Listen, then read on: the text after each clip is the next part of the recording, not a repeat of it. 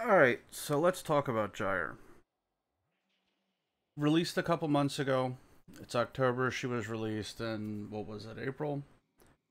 Um, a weapons platform frame centered around synergies with electricity stacks and crit. Comes with decent AoE crowd control, utilizing electricity to control her crit chance. Her abilities have flat crit chance from her passive based on the number of stacks. But she lacks survivability. Eventually, it gets to the point where Eximus units are going to Eximus unit, and it's really hard for her to face tank over a period of several seconds. If she can't see the enemy and the enemy is literally going to sit there and look at you and fire at you, um, you can run into some small troubles. So this video is an attempt to make a non-Helminth steel path effective Gyre while utilizing the Alternox and the Hespar. Obviously, she's significantly more effective when using more meta weapons, but the challenge of this was getting her the Alternox and her preferred melee, the Hespar, to work with her. So let's go over the build. Going to be using Blind Rage, Equilibrium, Augur Reach, Augur Secrets, Augur Message. We are running 2 Augur mods on the pistol, Rolling Guard, Prime Flow, and Stretch. This is going to be a Shield Gate build. And this is how I found that will at least make her semi-viable in being able to stay alive using shield gating. At least give you a panic button, because one of the issues that Gyre has is unless you are running an obscene amount of casting speed, it's really not possible to shield gate with rotor swell. It's way too expensive of an ability. And even with natural talent and what is it, Materai, it's just not something you want to spam all the time, because this is a duration based ability. It's got decent range. Discharge range is pretty good, and it also, more importantly, the electric procs from this will trigger electric procs on stuff that the lightning bolt or the bolt that comes out of it proc from. So it's actually pretty cool. Coil Horizon has a pretty hefty cast time on it. It's not super bad, but the issue is while a ball is going forward, you essentially have to constantly be double tapping on this ability, and the energy requirement of this is pretty high for something that needs to be spammable. It's definitely not something that the passive energy from Cathode Grace can give you, because if you're trying to shield gate for like 2-3 seconds and get between rolling guards and back away from an enemy, you could be looking at spamming 300 energy in short order. So our only option, without going into like a higher end build where it requires a completed focus tree, is to use Arc Sphere as our shield gate. We're going to be increasing our drain from casting using Blind Rage, and there's 2 alternatives, because Prime Flow everybody can get. For those that don't have Prime Sure-Footed, I have an alternate build. But Arc Sphere has a very quick cast time. You're not stuck in an animation with the ball traveling. And it's free electric proc, so I chose to center this around using 1 to shield gate with. Because 2 and 3 have long cast times. 3, if you have to shield gate with it, generally it's on like an Eximus unit, which isn't going to be effective when its overguard is up. So you want something that's cheaper because if you were to use Coil Horizon on something, you don't need to shield gate if it's effective on it, because you've yanked everything into the ball. It's the enemies that come along that aren't affected by Coil Horizon that are the issue. They're just going to stand there and shoot at you. So the Prime Sure-Footed build, if you can maintain your energy, and this is a very energy-hungry build. Arcane Energize, so this is the more expensive build. Blind Rage is maxed. Everything is maxed in this, and you're using 5 Augur mods and Brief Respite. Just to show what it is, our base shield with Decaying Dragon Key is 131. We need to get to 131 plus 1 to get our Overshield. From Shield Gate to Overshield, 266 is 135. So just casting this once will give us instant overs, and you can spam it pretty well. But again, pretty energy hungry build. Every time gives overs. The alternate build that almost doesn't require Energize. You have to have the Panzer to make this work. If you don't have Prime Sure-Footed on this, it is not a core part of it. And it is also the way we're going to get our Shield Gate is we were able to reduce Blind Rage down a couple points. We are again going to be using 5 Augur mods, and to offset the reduction in the efficiency loss and the energy drain that we need in order to get shields back, Coaction Drift is going to go in the other slot.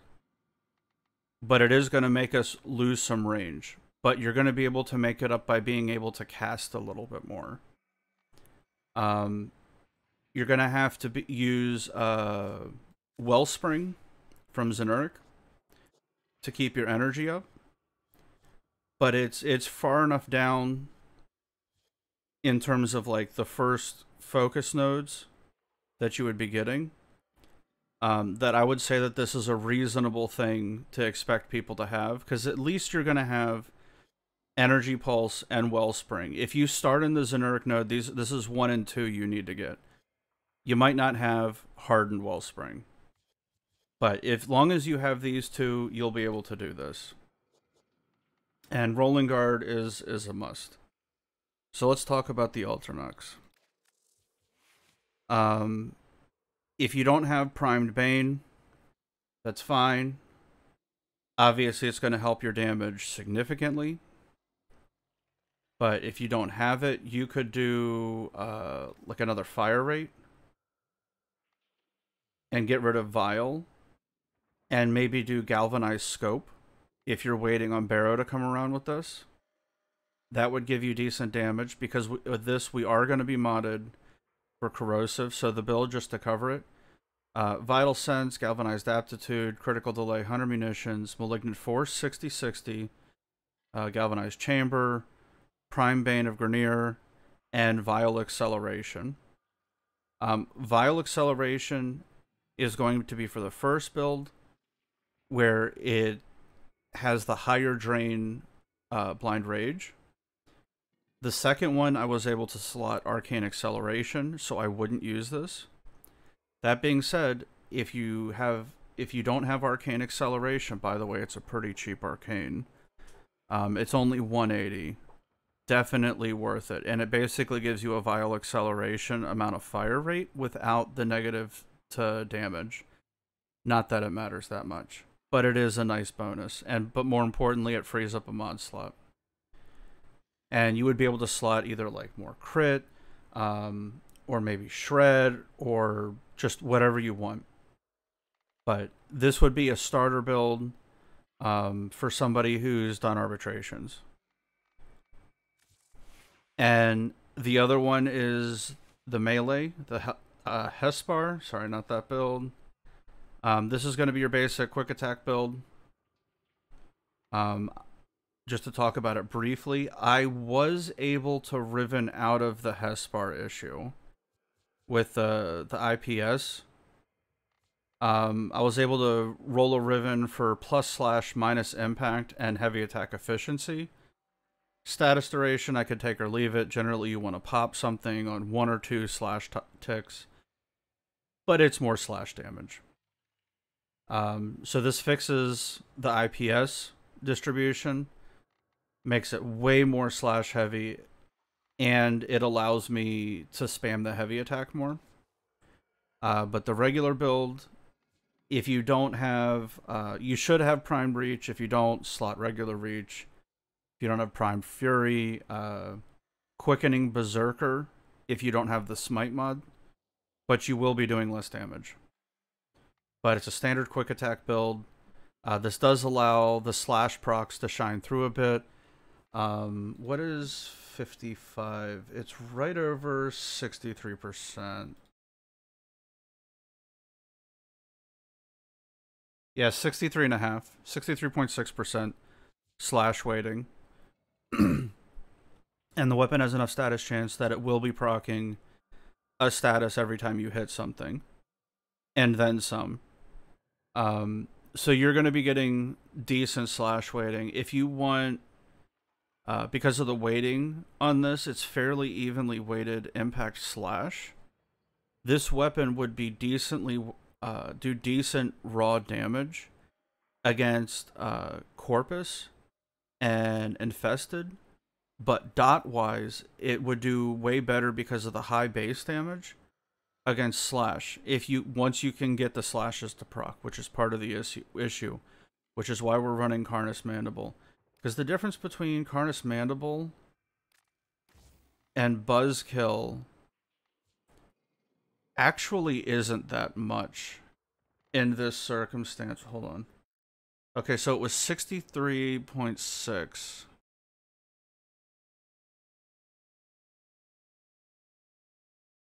Okay, so for slash weighting, it's 63.6 for Carnus Mandible versus running Buzzkill, which gives 66.9, so 67%. For me, I chose the extra status chance. If you want the extra slash, with a slight increase in raw damage, there is a bit of raw damage. It's an extra 10%. If you want to do that, you're more than welcome to. It's your build. But I went with the basic quick attack build. Prime Fury, obviously that's a login. Quickening would help a ton. If you don't have Quickening for some reason, Gladiator Might, Gladiator Vice to help your crit chance out will allow you to hit oranges easier. And I guess if you don't have Smite Grenier, you can do that also. Or put the regular Smite Grenier. You probably have that. So let's just revert this. There we go. So let's see the damage real quick. I have decided to do double dexterity. And I'm not sure about the primary. I'm probably going to leave it as double dexterity for the time being. Just because it's so hard to get the combo up with this. Because the attack speed is kind of slow. But I really wanted the dexterity on the secondary because it's a primer. We are going to be priming for corrosive heat. Because the primary is going to be doing corrosive. So even though technically you're not priming for something else, to get the immediate 80% armor shred and to RNG the heat proc while I'm priming, I'm valuing the armor shred highly in this because it's going to give me 90% armor shred, and because the Alternox deals pure electricity on its primary fire, adding the Toxin mod turns it into corrosive and allows me to hit Grenier as hard as possible. Obviously, you would change this if you were doing Corpus, but we're going to be using Grenier because the Eximus units on Grenier tend to be a really big pain in the ass compared to the other ones. But Reflex Draw, it's a standard Epitaph build, multi-shot, got the Augur set, Toxin Electric for corrosive, Anemic Agility just to get the fire rate up. And I did a 60-60 a Scorch. Help with the status. It's not super high, 140% on the quick attack. I just need one heat proc to get the armor shred. I'm not trying to heat primer, like heat inherit or anything. And reflex draw, just to give some additional holster speed. If you don't like it or you don't feel like you need it, you can get rid of it, obviously. Put something else there. And pistol ammo mutation for ammo. Alright, so we got Exo 190s. We're going to get some kills so we can get the other stacks. The damage is pretty weak to start with. Once the stacks get up, so we're getting 6Ks, 9Ks, saw 35, 10K, 28K, 43, 43, 11, 10, 66. The viral from the pet helping out a lot. Alright.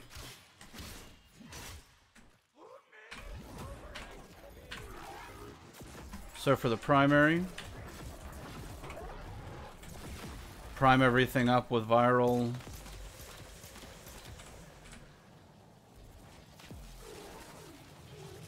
And you can see the raw damage from the electricity procs. Do okay.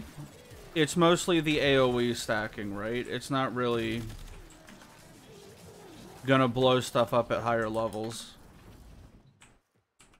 But with the amount of crit chance we gain from our 3, it gives them yellows almost immediately.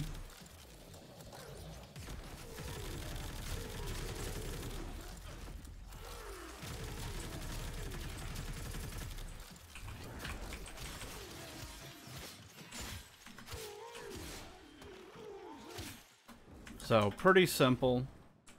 No big brain math this time, like with Korra. But it's the shield gating. One of her issues is how high her shield is.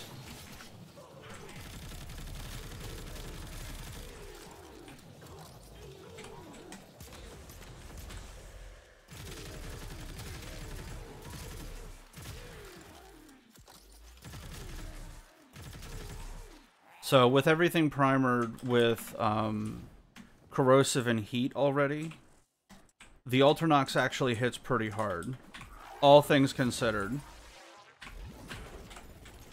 Right, so let's take a look at what the damage is. 10Ks. Climbs up to 18, 17, saw 30. And the slash procs are in the low thousands. Obviously not endgame viable, but decent enough for Steel Path, right?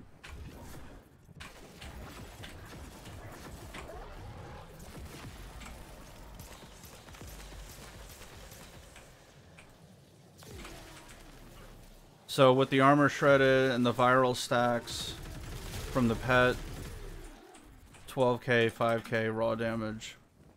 So the play style, and I think this is the most annoying part, is the thing with the Ultranox is the primary fire is pure elemental. That is both a plus and a minus, right?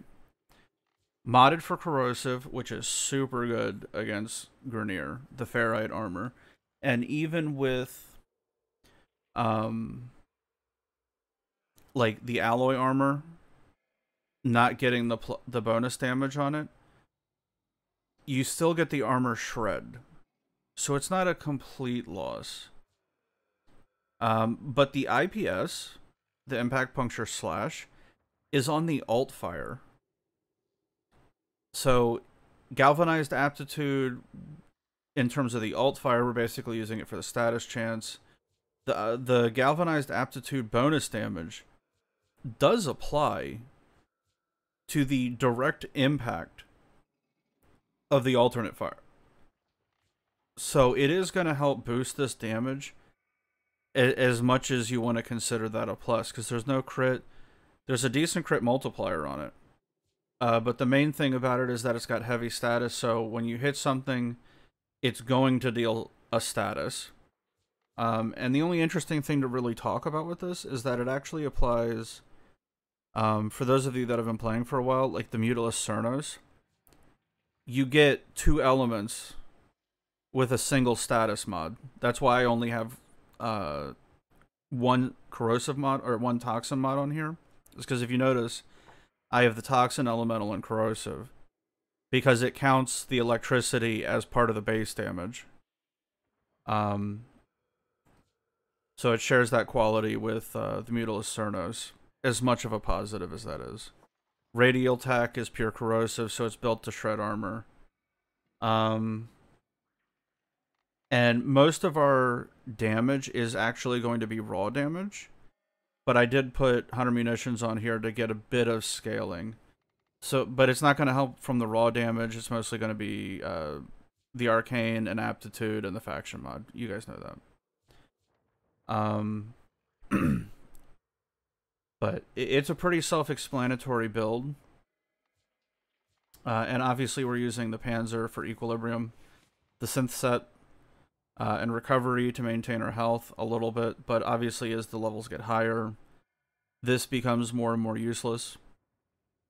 But this is going to give us a ton of energy, which is good because we need it. So let's take a look at the actual shield gating itself. We saw the damage. It's kind of whatever.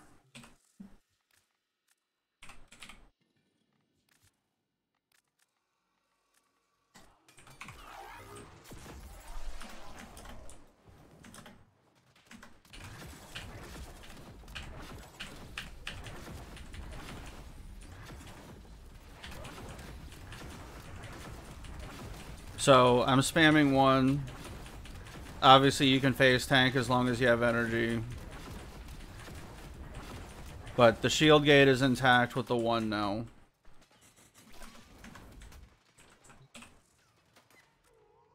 So that's the minimum amount of, or the minimum amount of drain using this build to maintain your shield spamming 1. So it's based off of 35 energy, but we had to get to 131 shield. The extra drain with coaction drift boosting the aura gets us to like 135. So it's a little bit over, but if you have Prime Sure-Footed, this does allow you to keep Prime Sure-Footed. If you don't care about Arcane Acceleration, or you don't have the Bane mod, or the Faction mod, Energize clearly goes here. So it's up to you, food for thought. So let's talk about more theory. Okay. This build, the second one, the cheaper one, where Prime Sure-Footed is optional, so it's not, you know, gated behind login wards. The rest of the stuff is farmable.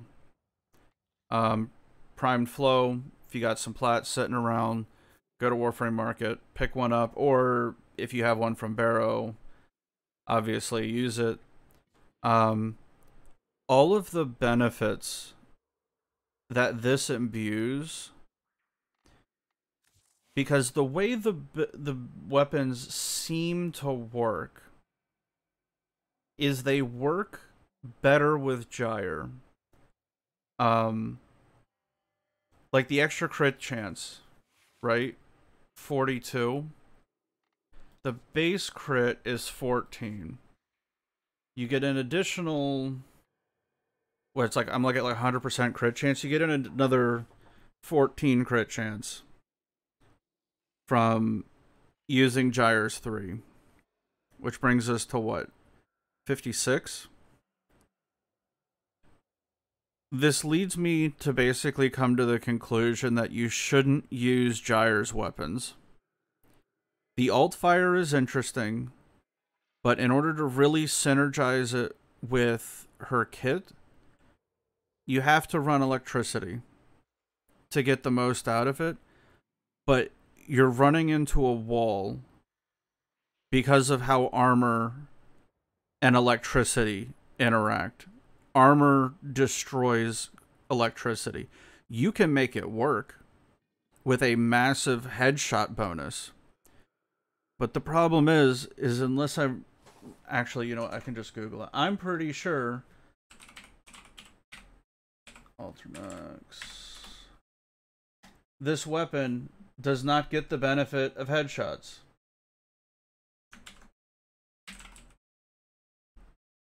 Yeah, disadvantage. Primary fire has no bonus damage on headshots.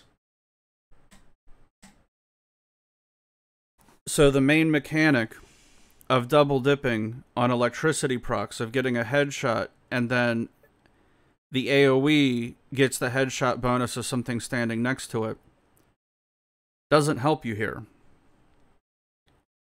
So it's hard to justify unless you run like a combo element and then boost with like a 90 mod electricity. So say you wanted to go like viral electric. I could see that working. Like if you don't have the Bane mod, you could run viral with electricity. I've had some luck with that. It's just with these weapons, even with getting like a crit chance damage multi-shot Riven, the damage is still kind of underwhelming. Even with like a max power strength Gyre, the redeeming things that allow these to work end up working even better on other weapons. Like the crit chances is phenomenal, but it works better on a Brahma or a Tsar or an Arcoplasmor or like a Nadaruk. Like a Nadaruk would say yes please to an extra 100% crit chance. At that point, once the base crit chance gets high enough, the bonus from this becomes more than an Arcane Avenger. Because the base crit chance on this, or the base crit chance on the Nadaruk is so high, 100% bonus crit chance scaled off of base crit chance, this will give you more crit chance on a perfect headshot of the Nadaruk than running Arcane Avenger. So this works. I've tried it in Steel Path. It's very energy hungry, but it allows you to shield gate properly. And it still just seems a little underwhelming. Like the big difference between this build and sort of the higher end build, if you will, is you get to run double range. You get to run double range, which is kind of a big deal, because the 2 doesn't scale off of duration, where it drags all the enemies. So you could run like Transient Fortitude on like running like a Brahma build, like as your primary. As long as you can kill the enemies, your duration doesn't matter for 3 and 2. It's going to hurt you on your 3, but if you're one-shotting everything with your primary, because it's a strong one, your 3 kinda doesn't matter either, because they're dead already. And your 2, you can't CC Eximus with their overguard up, which is when they're a problem. So I could see this being a great weapons platform if you just went full strength, literally just balls out full strength, like 300% strength Gyre, ignored Rotor Swell, literally just Helminthed it off, or Helminthed off 1, and went like a Roar build, or like an Eclipse build or something, to just boost the damage of an already strong primary through the roof. Because the base level enemies that aren't Eximus are not an issue because you have your Coil Horizon. With this build, you are practically immune to damage against non-Eximus enemies, because there's so much range on your coil horizon. Anything that isn't immune to crowd control just gets vacuumed in. And they're not an issue. And then you throw down a 1 and they're CC'd for an eternity. Or they're dead by your second shot of your primary, which they should be, since they're all grouped together. By the way, Coil Horizon is a fantastic helmet if you haven't done it already. Rotor Swell has some interesting interactions, but it's just in terms of like hyper late game scaling. I'm surprised there isn't better scaling in terms of like longer survival missions, more particularly Cascade. I'm surprised this doesn't scale better, because you can reach level cap in a Cascade mission in an hour. I'm surprised she doesn't survive doing the content that she was released with, if you actually want to enjoy the content to the fullest. Like, it's not like it's not like a Volt or like a Grendel, where the content that they got released along with was like an offshoot. Like, there was a quest for sure, but Grendel didn't have like an open area or a quest line really with it that it had. Like, at least it should be able to do its own content well. But it's just with the combination of the 3 weapons, I mean, they work. They work. I rivened out of the main issues for this weapon. And I had to roll like a minor god roll Riven. The negative is kind of annoying, but it doesn't affect the projectile arc, so it's not going to change anything. But crit chance damage multi-shot, it boosts the damage a ton. Where I was doing like 10, 20k, I would hit like 200s. That's definitely late game viable. But I had to roll a Riven to make it functional. Epitaph is whatever, but the Hespar was able to spam the heavy attack a little more. I didn't have to worry about having high status to compensate for the impact in the slash. Turns it into a slash weapon.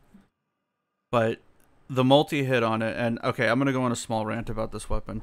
A heavy blade with a 0.4 follow-through. Like, I get that there needs to be follow-through on it. But at the same time, the Ghoul Saw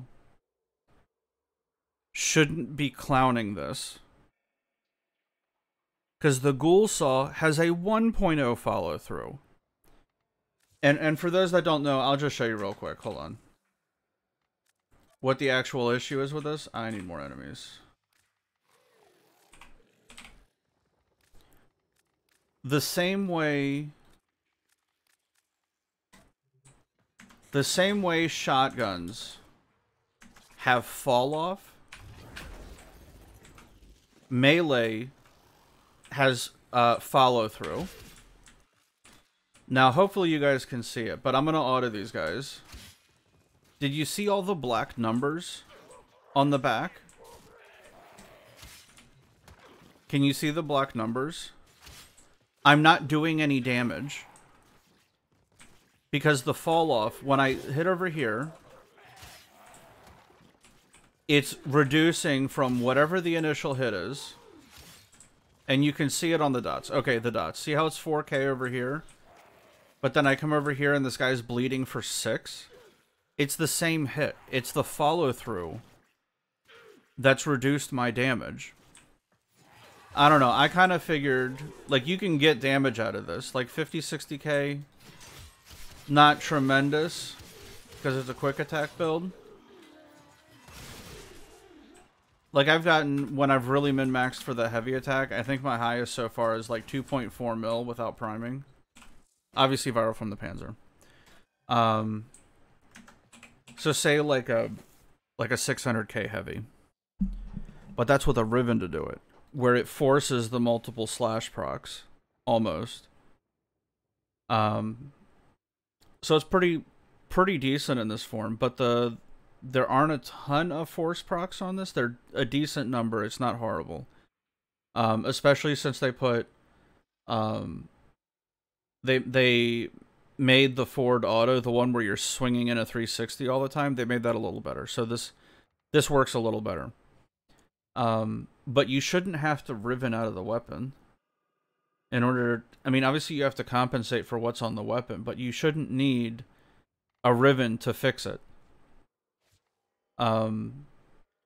Gale Force, I'm not a fan of the stance.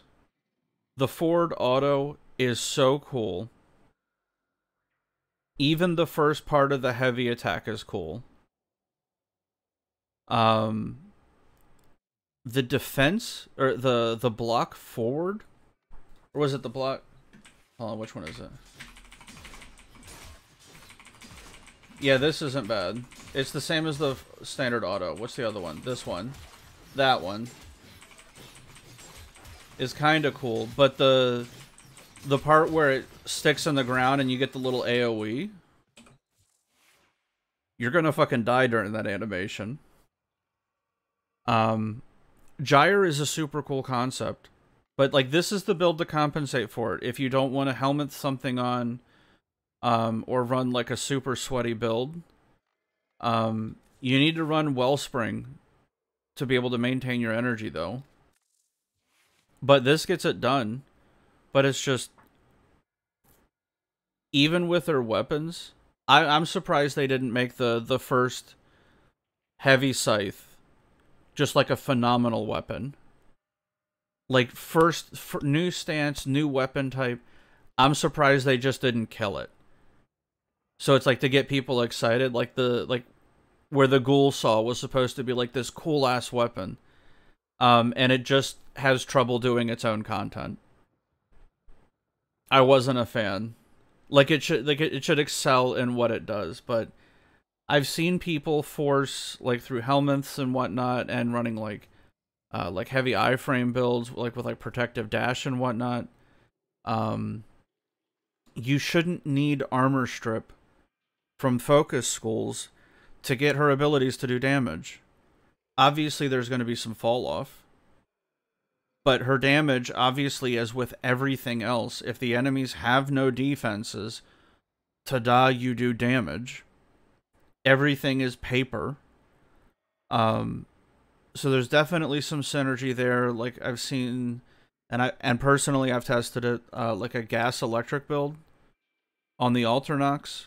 If you can readily strip armor, is actually pretty good. But you lose something off the primary though. Like I didn't double up on a single stat except for maybe galvanized aptitude, the bonus damage. I mean, what, the ambassador's better than this, and it has the same thing because it has the awesome AoE. It's one of those things where like the Alternox is a victim of the times.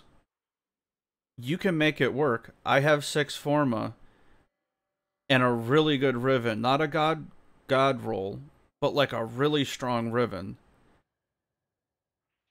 And I know it couldn't level cap, and that's fine. The weapon doesn't have to. But like this is what you're gonna need to do Steel Path. But alright, I don't know where else to talk about with this, but obviously, for the Prime mods, if you don't have the Prime version, use the unprimed, like the regular Smite Grineer, Quickening, instead of Prime Fury, regular Reach. And to be honest, if you got through the Zeraman and you don't have any of those at all, I'm pretty impressed. Alternox, basic build, just make sure to use like a Malignant Force. You could also swap out for Infected Clip and just rely on the status chance from Galvanized Aptitude. Also viable, get a little bit more base damage. Let's see, something like this. Right? Bit more base damage, less status chance, but the raw damage would go up. It would help with the alpha. Wouldn't do shit for 100 munitions, though. Or slash procs. But it'd help with the alpha. Standard epitaph primer. Mod how you want. If you don't want to run the Panzer, mod for viral. Maybe even do like a viral electric to help with Gyre's passive. That would be pretty solid. I'm pretty set on using the Panzer right now, unless I'm doing like a proper farm build. Then I would swap out if I was using like a Smita. Then again, if you were doing a farm build, you probably wouldn't be using Gyre. But anyway, there's my hot take on it. Not a whole lot of math this time on a build breakdown. I'll show you this one, the way more energy hungry build.